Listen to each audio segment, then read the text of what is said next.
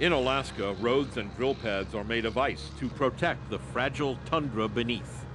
In the spring, equipment is removed and the ice melts away, leaving virtually no trace of the exploratory drilling. Seismic surveys in Alaska are conducted during the winter when wildlife is not present. Trucks with special tracks and tires are used to protect the environment.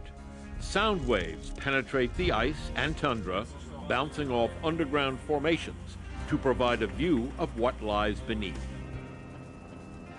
Numerous technological advances are used to increase efficiency and reduce the amount of land used. If current technology had been available in the 1970s, the Prudhoe Bay field would have been 64% smaller than it is. Alaska oil and gas operations have not disturbed local wildlife.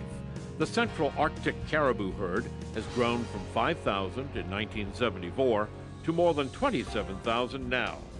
For several weeks each summer, the herd grazes near North Slope oil operations, passing under pipelines built off the ground to allow them to roam freely.